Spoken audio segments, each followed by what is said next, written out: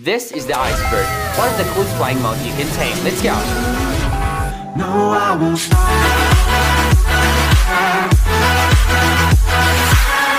In order to tame the iceberg, you will need rice, icy pinecone feed, and ice fur. Obtain fish by fishing around the Northrend using the special baits or small worms. Obtain ice pines everywhere in the Northrend. Killing mobs in the Northrend will provide ice furs. After collecting enough materials, proceed to the game path and select the needed materials. Now you're ready to go. Spot Hornbill in the following areas. Deal 7% of damage and use wooden club to stand, followed by using the feeds.